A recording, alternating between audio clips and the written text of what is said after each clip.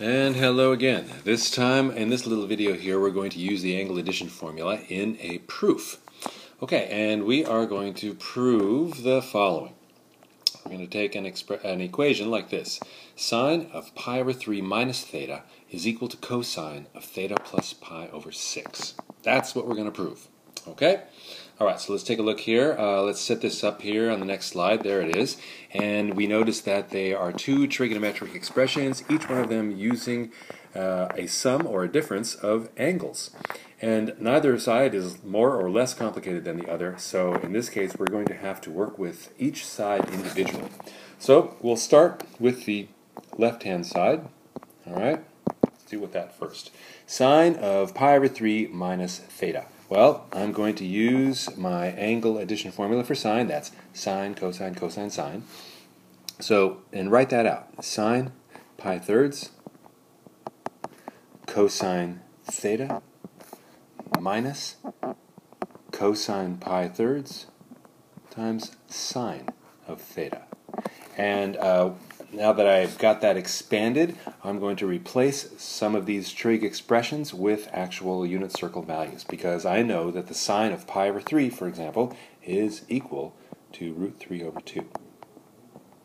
And the cosine of theta is just cosine of theta. I can't do anything with that. It's just right there. So the next, so then I subtract, and cosine of pi over 3, I happen to know that that is 1/2.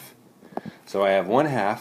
And then, once again, sine of theta, it just has to stay the way it is. I can't really do anything with that. So there it is. I'll just rewrite it one more time without the parentheses here, but it's not really going to change. Root 3 over 2 cosine theta minus 1/2 sine theta. And that's the left-hand side of the equation. So if I can make the right-hand side now, this side up here, if I can make that side look like this, then we're in business. Because when you prove something, all you have to do is make both sides of the equation look the same. So let's move on to the next slide here and work with the right-hand side. Cosine of theta plus pi over 6. So the right-hand side, just to use our little notation here, if I expand this out, I'm going to have cosine theta. So this is cosine, cosine, sine, sine. Cosine theta, cosine pi 6.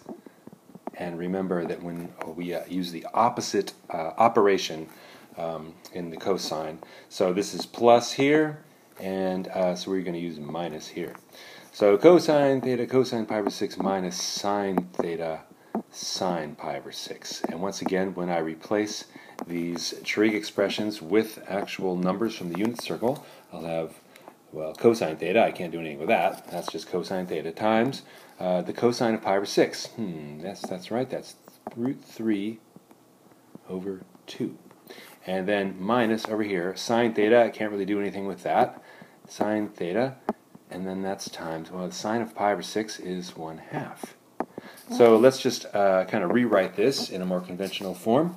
Root 3 over 2 times the cosine of theta minus 1/2. Oh boy, this is looking familiar, isn't it? 1/2 sine of theta. So this is what I'm saying is the right-hand side of the equation. Now wait a second, that looks familiar. Let me go back here. Left-hand side was root 3 over 2 cosine minus 1/2 sine theta, and the right-hand side is root 3 over 2 cosine. They're the same. So actually, we're done. I don't really have enough room here to write this all out on this little iPad app here, but we have proven that the left-hand side and the right-hand side are the same, therefore QED. See you next time.